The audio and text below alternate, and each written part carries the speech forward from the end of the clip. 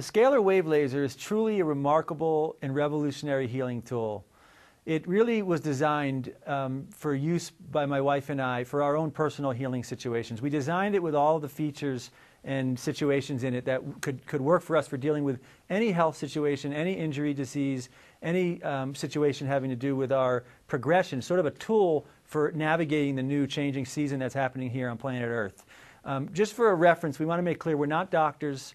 We don't really believe in the germ theory model. So our approach to using the laser is not to use it to fix injuries or heal conditions. We're really using it to return the body to a coherent state of energy. Our view is that when the body is relaxed and at ease, there's much more energy available, and the key systems, the organ systems, the glands, the energy, the lymph, the brain, the neurotransmitters, the DNA, will all cooperate and work efficiently to find creative solutions to what's happening in the body field.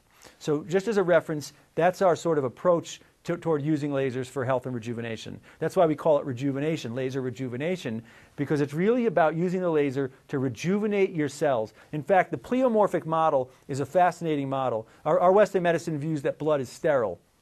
The pleomorphic model, which is popular internationally, not so popular here in America, is that blood is not sterile. Blood goes through a process of pleomorphic, many changes. In different cycles, the blood is prone to different kinds of infections. In one cycle, it may be prone to bacterial infections, in one fungal, in one viral. And as it processes these different formations, certain microbes and bacteria emerge. So the goal in pleomorphic medicine is not to destroy the germs. Their germ theory is a third-dimensional approach. We're going to blow up the germs. We're going to knock out the germs. We're not dealing with the terrain, the alkalinity, the acidity-alkalinity balance, the amount of energy, the toxicity, the heavy metals. By addressing the milieu or the terrain, we can allow the blood to move through the processes to come back to a non-pathogenic state.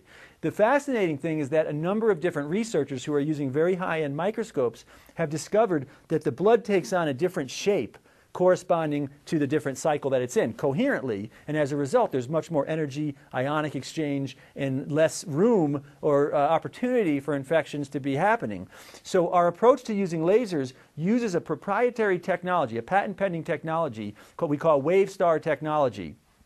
WaveStar technology is all done digitally, so our lasers are based on a digital interface. It's the first portable laser that uses an all digital interface. We call it the WaveStar interface. That digital interface allows us to use many different frequencies at once, hundreds of frequencies simultaneously.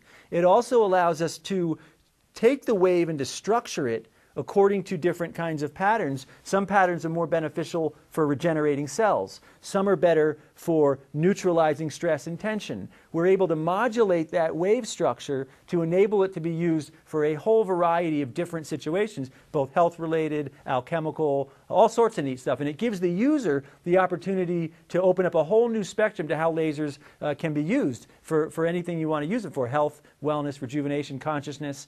So the all-digital interface is key.